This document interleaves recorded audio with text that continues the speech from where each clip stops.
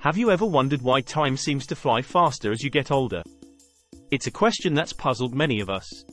To understand this phenomenon, we first need to delve into the concept of time perception. Time perception is how we experience the passage of time. It's a complex process influenced by a multitude of factors, and it's not the same for everyone. Some people may feel time speeding by, while others feel it creeping along at a snail's pace. As we grow older, we start to perceive time differently.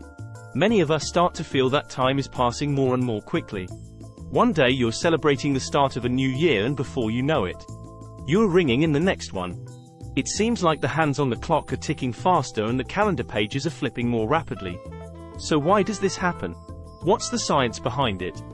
There are several theories that attempt to explain this phenomenon. Firstly, there's the proportionality theory. It suggests that as we age, each period of time becomes a smaller proportion of our total life, making it seem shorter.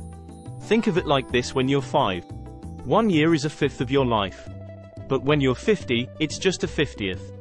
Then there's the biological theory.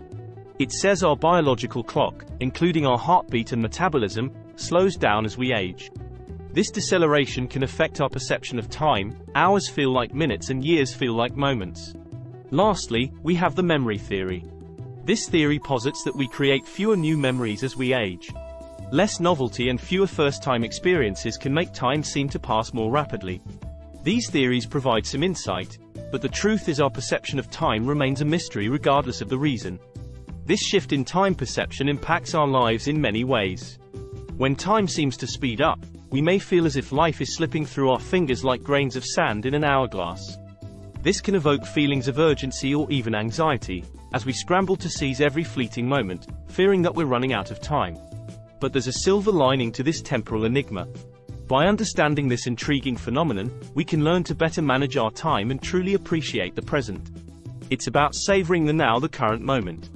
It's about immersing ourselves in the experiences that fill our days, rather than getting caught up in the relentless tick-tock of the clock.